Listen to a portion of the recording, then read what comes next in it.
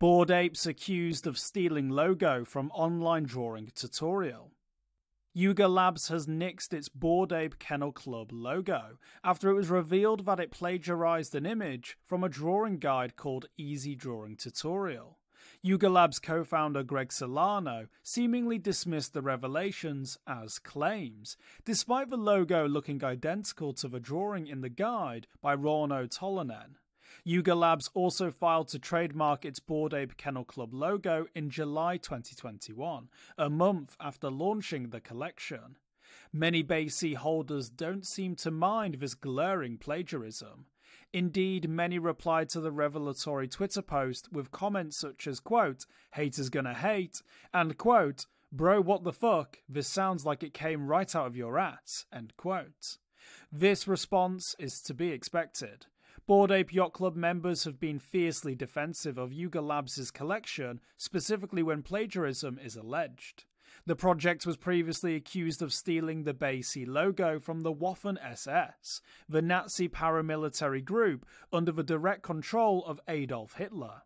For their part, the project's founders have also gone to great lengths to deny these claims of far-right links and sympathies. Earlier this month, in a lengthy CoinDesk article titled "Setting the Record Straight," Wiley Aronow called out the absurd allegations, bogus claims, and conspiracy.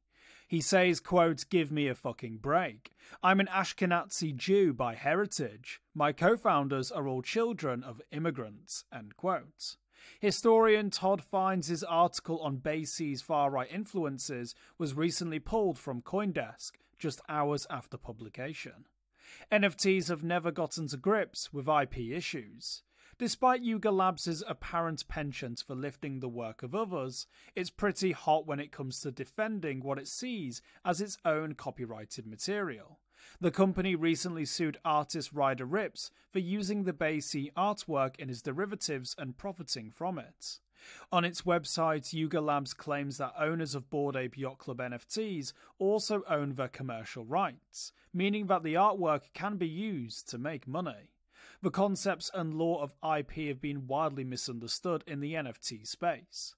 Owning or buying an NFT doesn't necessarily mean you own its rights. Moreover, just because an artwork is stored on the blockchain, nothing makes it fundamentally different in the eyes of the law from other works in terms of its IP rights.